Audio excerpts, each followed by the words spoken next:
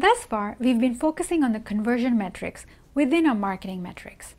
However, you can also capture the impact of marketing campaign in terms of revenue using metrics that capture the financial cost.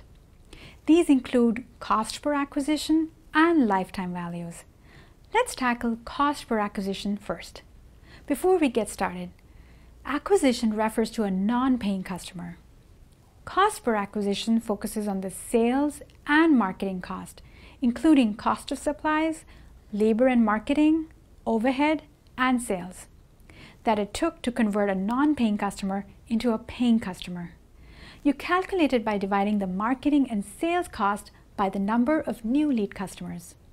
If you're feeling confused about CPA and CAC at this point, don't worry, it confused me too. Let's go over the difference between these. CPA is focused on the marketing and sales cost, so it includes overhead and salaries for staff, in addition to marketing and sales costs.